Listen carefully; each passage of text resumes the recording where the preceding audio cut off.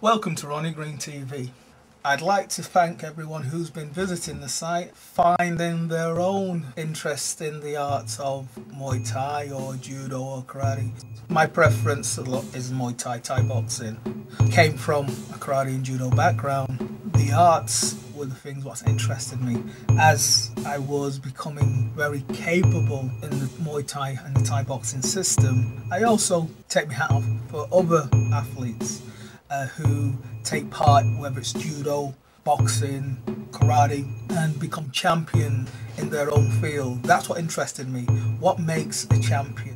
How to develop the mind and also to play the sport with a different technique. When I look at football and rugby, two different approaches, but yet you're working as a team. I believe that Thai boxing and the Thai way has a reflection in how we should treat one another in more ways than one. I love sport, I love the enjoyment, I love the skill factor. When you see somebody being able to perform a somersault, you see someone when they're playing football, someone scores a goal. Individually, in boxing, kickboxing, Thai boxing, karate, you have to go out there and take part in the sport. Which is about contact, there's no doubt about it, but the skill factor for me in the Muay Thai was the defense as well as the attack.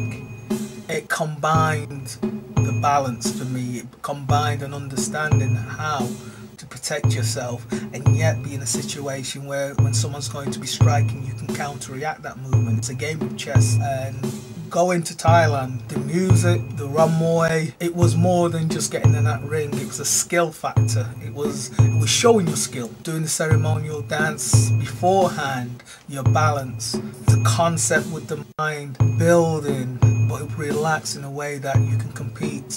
Again, like I say, the Thai way is to smile, the yin. Thai land and the Thai boxers, they will give you the magic. They will give you the understanding how to kick, how to punch. Also, they give you the understanding how to treat people.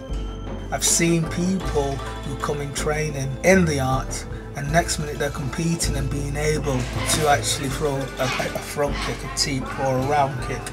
That for me is a success, but in a healthy way. It's not about beating people up, it's about being able to perform the technique you do, but also with an understanding and a wisdom.